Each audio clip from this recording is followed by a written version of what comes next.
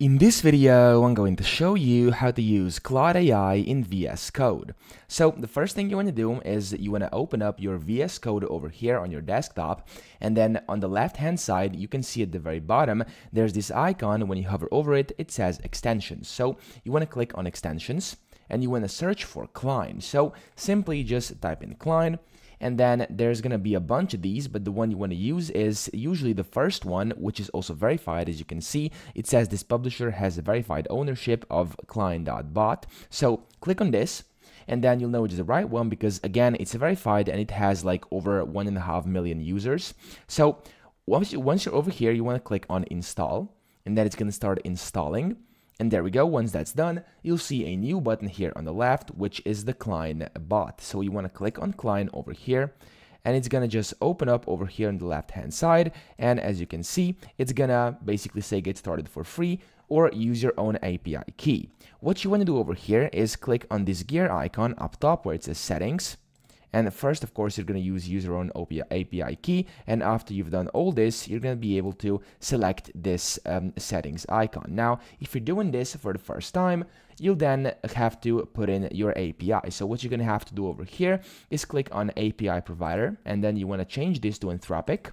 So, of course, there's multiple ways to do this, but we're going to do this with Anthropic because I think it's the easiest way.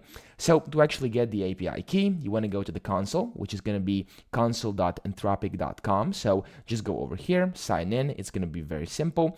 And once you sign in, here on the left, you want to click on Settings at the very bottom. And from here, click on API keys over here. And then you can create your API key. So, where it says create an API key, just click on Create Key. And then select your workspace. For me, it's going to be default, and you have to name it. I'm going to name it tutorial for this case. And then click add.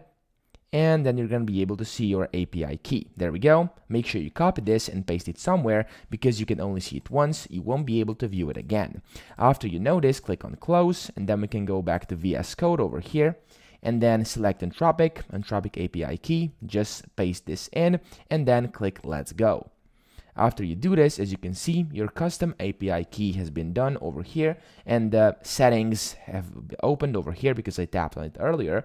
We can just do cancel, and from here you can now see you've successfully connected your Claude AI with your VS Code, and you can now start using it. So you can type in any tasks and it's gonna do whatever you want because this is now connected with your API key inside VS Code. So that's pretty much it. I hope this video helped you out. If it did, please subscribe to the channel and help me out as well.